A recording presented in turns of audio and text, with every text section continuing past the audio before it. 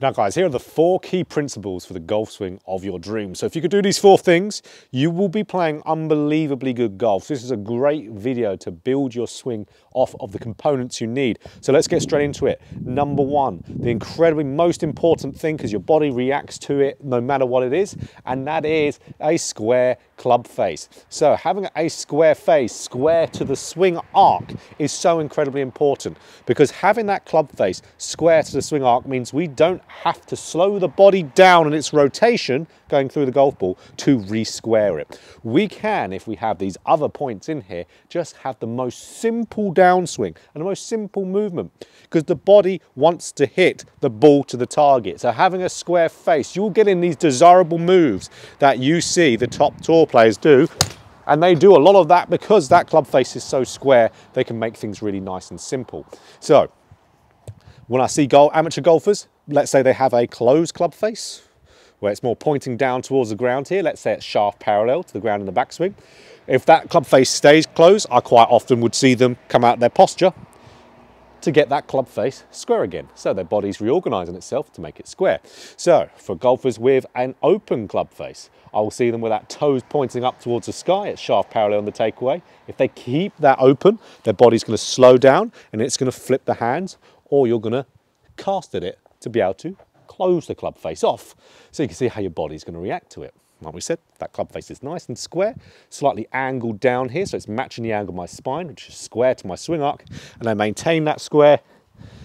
We can see now I can just turn nicely. I don't have to slow anything down. Boom, I can hit nice, consistent shots.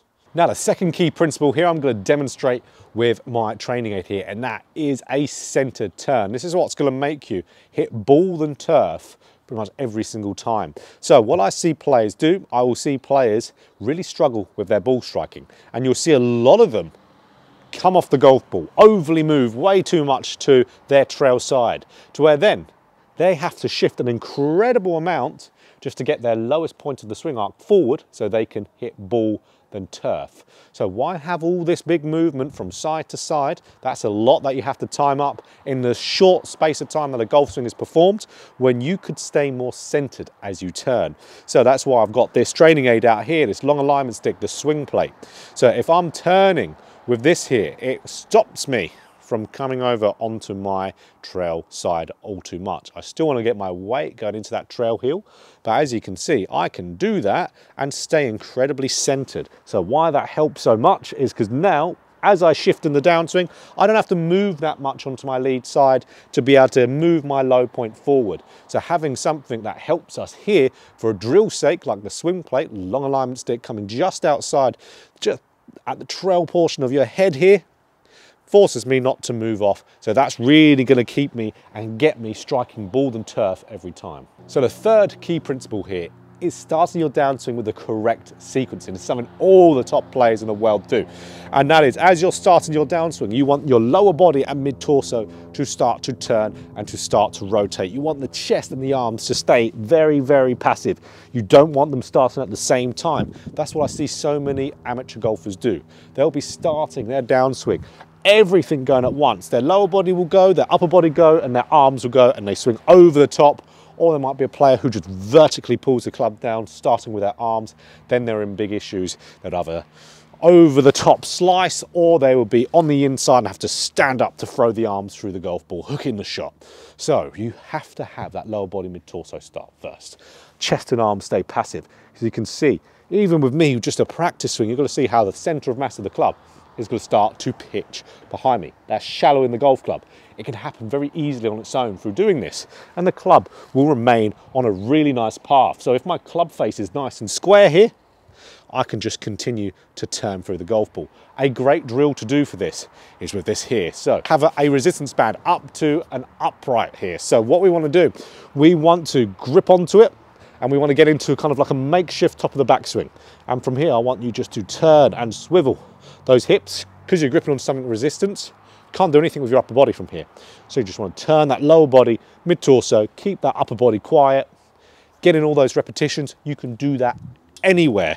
And then replicate that the best you can. Gives you a very distinct feeling with the golf ball.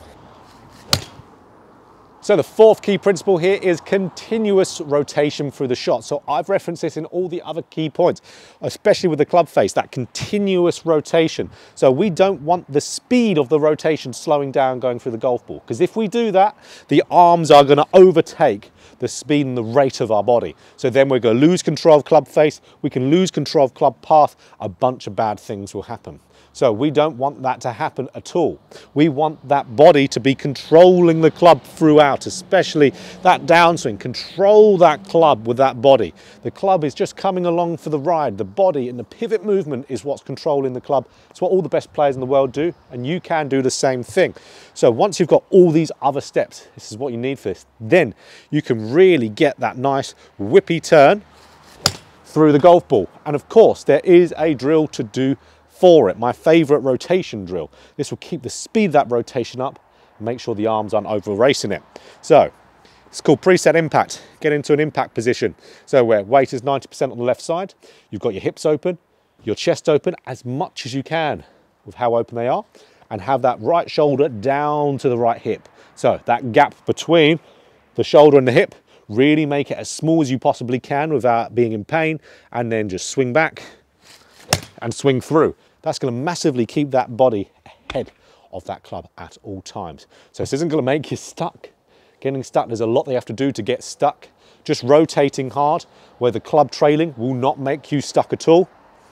It'll make you an extremely good ball striker, and have this under your control on every single shot. That's why the tour players, if you've ever been to a tour event, you'll see them lasering flags. Just, there will be absolutely unbelievable. But the guys who do it consistently, week in, week out, the best iron players, best ball strikers, the best drivers of the golf ball, continuous rotation through the shot is what they have. And of course, they have these other key points as well. So follow those, get those 4 key principles into your golf swing. It will not be a short time in doing it. This is not going to be something that you're just going to go to the driving range next and be able to nail. If you do that, you are probably going to be one of the best golfers of all time, or you have wasted your potential. So you'll be superhuman if you can do that.